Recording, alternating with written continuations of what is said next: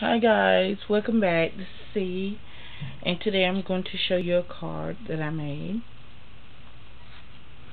And this is purple satin fabric, guys. And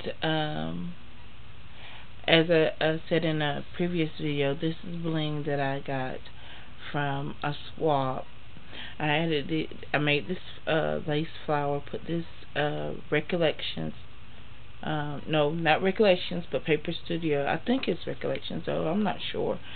But I added this lavender rose. I added these little pearls, and added this cute purple ribbon, as you can see.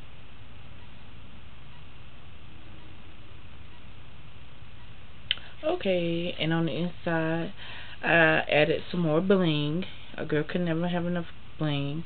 And the inside it says, glamorous girls make their mark not only with beauty, but with brains, giving, and compassion. Thank you for being a glamorous girl. And I just typed this thing out on my computer, printed it out, and this is it for this project. And on the back is just plain. And guys, I used chipboard to make this card, and